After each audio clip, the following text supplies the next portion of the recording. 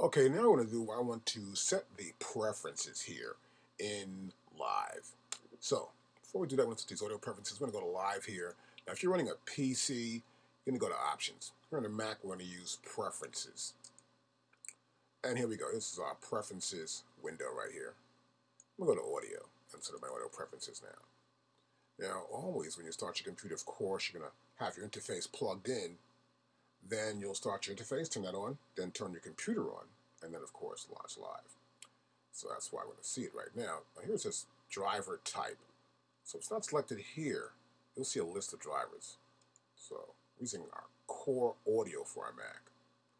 Next, we'll select device. So I'm going to use my Digidesign Inbox 2 there for audio device input. See that?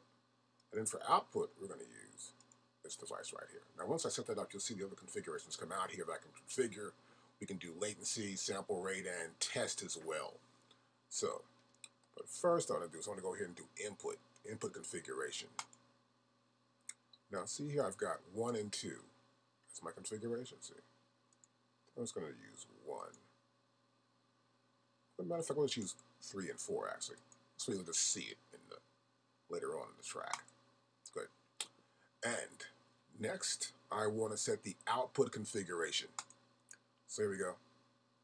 We've got 1 and 2 for output. This means our output that we're using for the output from the hardware. Since I'm using the Digidesign Inbox 2, so we're going to choose the audio hardware outputs that we're going to make available for live tracks, okay?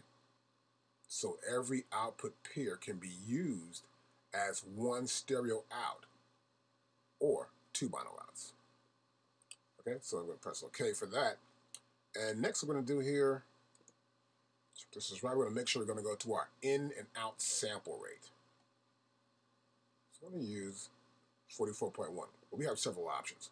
We can do 44.1, we can do 48 hertz, we can do 88 or 96. So I prefer to use 44.1 for now, since it is CD quality and a consumer rate that's normally used. Then we have default, sample rate, and pitch conversion. Now here, we'll leave it normal. We go highest quality, of course, as possible. But we can always change this later on in the clip, and we'll show this later on in our lessons. Next, we have buffer size. That's 512 right there, as you can see. And we see our input latency. It's going to be like 14 milliseconds here and 14.3 milliseconds here as well. What I'm doing next, just observing now, I want to go now to the Record Warp Launch tab. And right here we can select our file type. So AIFF was made for the Mac and WAV for PC, but they're both ways now. So I prefer to use WAV. It's pretty standard around the business now. And then we have bit depth. Now for bit depth, to get the best quality for me, I prefer 24. It's going to be more bang for my buck right there. Now I have to count it. If I'm going to I want to record something, I want to have a count in here. I want to count 1, 2, 3, 4, then go. So go to normal, none in the sense. I'm going to go to I usually like 1 bar at least. Makes it easier for me. Okay, we're pretty much set here now.